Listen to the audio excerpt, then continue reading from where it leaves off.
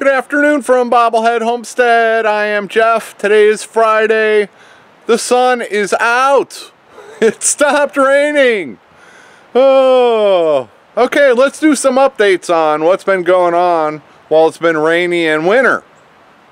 It beats, well, it could beat a foot of snow. It depends on your situation and environment and all that good stuff.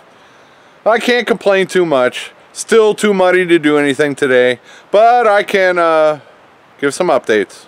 Right, Bob?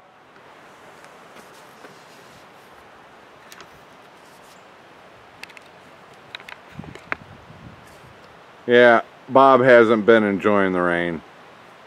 You been enjoying the rain, Bob? No, I don't think so. One of the things I've done is get two of my fishing poles all ready to go. They're rigged up for crappie. And something I haven't talked about, let's talk about that. Yeah, there was one day a week or so ago, I was coming back from town and saw my neighbor vehicle fishing, so I stopped. And he showed me some good spots where he catches all of his crappie. So I'll be getting out there soon. It's supposed to be in the 60s for the next like 3 or 4 days, although there could be more rain on Monday, they're saying. I don't know about all this, but I might have to finally give it a try of fishing. One of the things that's been putting me off is I don't have a kitchen or, you know, counter space, and cooking fish in my room is just not the best idea. Oh, so that's one of the things that's been putting me off. Definitely once I've got my kitchen going, then it'll be easier for me to clean the fish and all that stuff. So if I go fishing, I want to bring home food. That's the whole point. What do we got going on here? You think you're king of the world or something up there, buddy? Yeah. He is a pretty rooster standing up there. Coming up on 6 months old.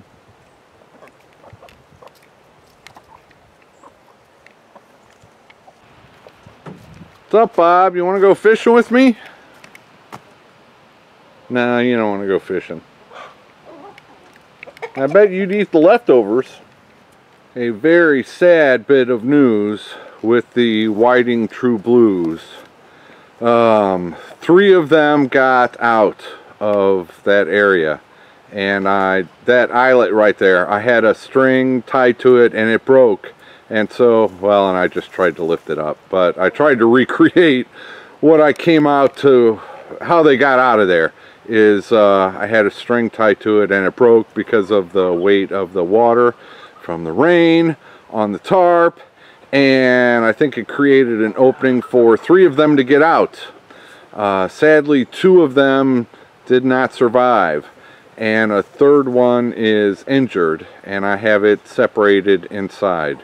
So yeah, that was kind of a, you know, sometimes you have bummers of a week, and that was a real bummer of a day.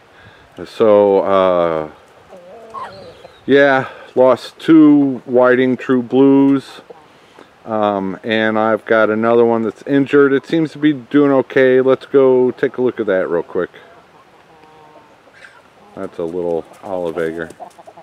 That's an olive egger rooster. And you're a Welsumer hen. Okay, this one was injured and did survive, and it's eating right now, so that's a very good sign. It's got the other, I didn't see it happen. I didn't see it happen. I discovered it afterwards. Yeah, I think they got attacked by the other. Which of the other, I don't know. There are 20 other chickens in that run area, and so I think they just got attacked by the other chickens, and being their first time out, and it was probably raining at the time, and yeah. I don't know if this, I think this one's a female. It's a whiting true blue. And let's take a look at what I've been using. Okay, so this stuff I have on hand. This I had on hand, hen healer. It was marked down like half price, so I have some of this. When I had baby chicks, the ones that I hatched, they would peck at each other. They're bird brains.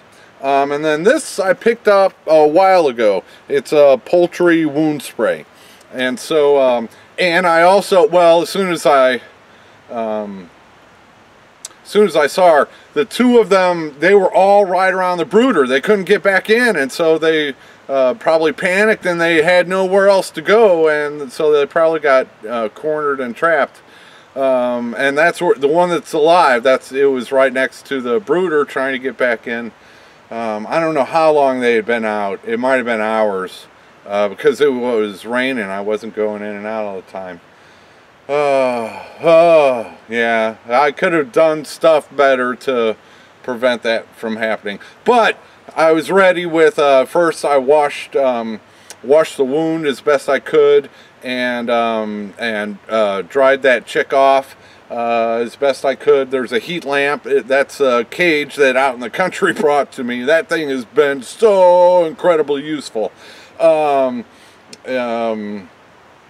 Yeah, I've got a heat lamp in there, so that would help. Being wet, you don't want them to get too cold, and the rest of the mobile home isn't heated. So yeah, washed it off. I put some of this on it first, because this I had to go figure out where it was and dig it out. But the hen healer multi-purpose ointment, there's no egg withdrawal required, and this is also natural, all natural. It's mainly tea tree oil, and so it's what I got. I'm giving it a shot, and that one is walking around, it's eating, drinking, so I think it's going to survive. At least it looks good right now. You never know with infections that could come later, but hopefully I'm on top of the inspections, and it's right next to the sink. So I've also well, the first day I washed it off probably twice, and then the next morning I did it again, you know, just to keep it clean, and so it hopefully doesn't get infected. Okay, enough for that segment. Okay, Grumpy, I'm gonna give you a pass since you're new around here and it's winter, but this spring I better see you outside climbing trees and stuff. Deal? Do we got a deal? Shut up, dude. I'm sleeping. Good afternoon, Tater Mountain. It's good to see ya in 2019. Yeah. It's probably going to take a few days of sunny, non-rain weather. So, yep, it is what it is. No idea yet on a cabin delivery date. I'm just playing with the weather. No use making things harder on myself. We'll just wait until it dries out. So that'll be coming. Well, hopefully it'll stay dry here for the next 3 or 4 days. We might get some rain Monday, but then that would mean, you know, middle of next week before I can start advancing on the gravel and plastic here for the foundation. What do you think you're doing, Bob? You don't climb my leg very often. Alright, ow, ow, I'll give you scratches. As far as tree cutting, this tree right here still needs to go. Yeah, it's that's a sweet gum, and it's hanging right over my electric line. You can see the power coming in there, and it's not in good shape. It's not a healthy tree. So that one's going. And then also, well, I've got all this mess of everything down here. He's going to keep some of this for firewood, and anyway, it's just too wet down there to work on that. And this doesn't have to be done because it's not in the way of the cabin coming in, so all this stuff can wait. But what he doesn't take for firewood, then I want to start getting in there and cleaning this up and trying to create my hugel swale mound thingy majiggers. Alright, that's going to be it for this Friday. Oh, the temperature's probably like, Bob, don't shake the camera, dude. That's going to be it for this Friday. If the camera jiggles this time, it's Bob's fault. He's on the table. You've been bugging me. Yeah, it's been raining for a few days. We're all getting a little bit antsy, I think.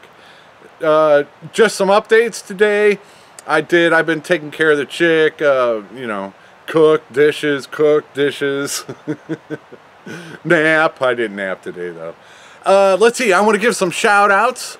Let's do the first one. I want to do Jody Farms. They put out a video recently and it reminded me of their the quality of their videos. Very, very good.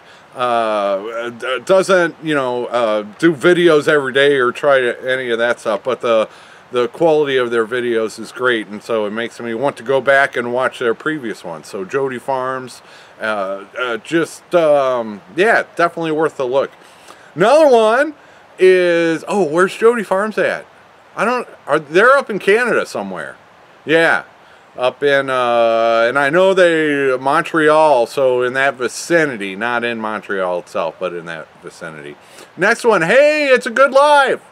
I like the name of that channel. It is a good life. Out in California, they are doing what they can with what they have. Hey, It's a Good Life. I'll put a link, and I'll put links down below. But out in California, and just got a worm bin. So, not a big yard, but they're gardening with the space, and now that worm bin was pretty cool. It's something that you can keep in the inside, and it doesn't look that bad, and so yeah, now they're worm farmers. And let's see, the next one I'll do Sunshine Farms. They're a newer channel getting started up in New York. I think the Rochester vicinity, if I'm not mistaken. But they've got a lot of stuff going on. Horses and homesteading and yeah, so another young couple and getting started on homesteading, and so cool. Yeah, check out those channels, and I have no idea. I'm gonna try to, I gotta get back into the swing of the, you know, the everyday vlogging. I got so many projects, so many, I can't keep up with everything. I can't keep up with everything right now. It's just unreal.